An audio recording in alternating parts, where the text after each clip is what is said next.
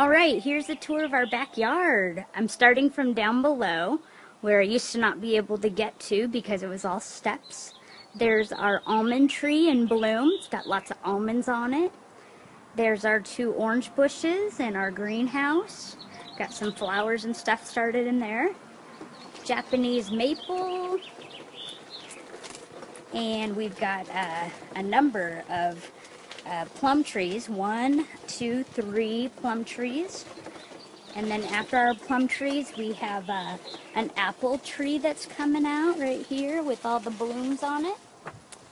And then over here we have our first donut peach tree. Donut peaches are delicious.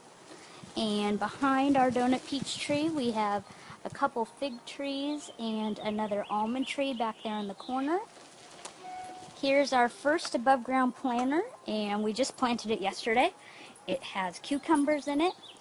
Our second one has tomatoes in it, and we haven't planted our third and fourth one yet.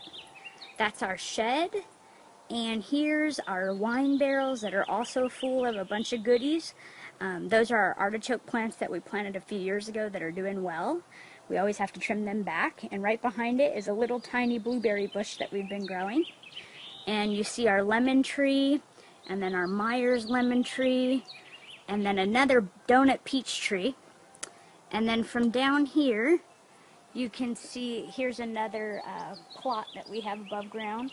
That's full of squash. And our house is up there. Olivia's up there swinging away. We have another fig tree up there.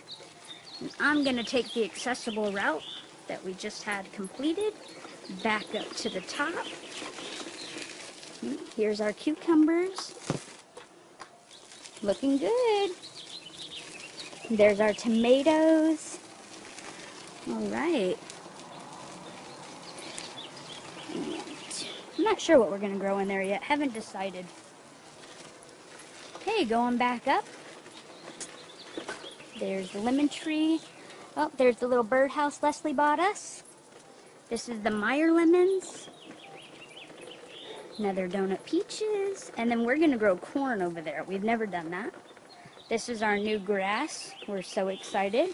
We had Livy on it all weekend, taking little naps and playing out here. And I'm going to make a U-turn on it. See Livy up there in her swing. Alrighty, heading back up the new ramp. We have right here, this is my brother Chad's little area. He made these for me when he was very small. As you can tell, that foot looks very tiny compared to his giant foot now.